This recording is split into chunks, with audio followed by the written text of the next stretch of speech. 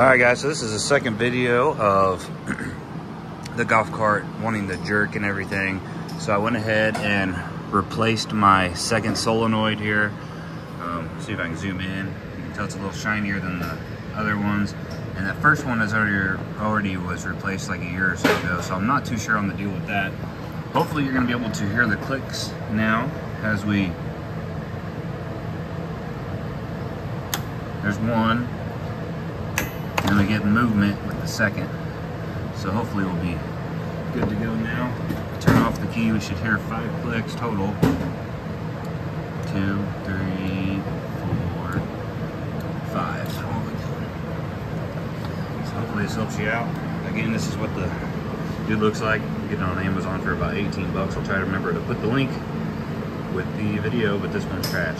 Thanks for watching. Bye-bye. All right, so I wasn't done with the video, actually. I'm gonna do, now that I replaced the solenoid, and hopefully we get not as much jerking, more of a gentle takeoff. So 1, still not sure what that one's deal is.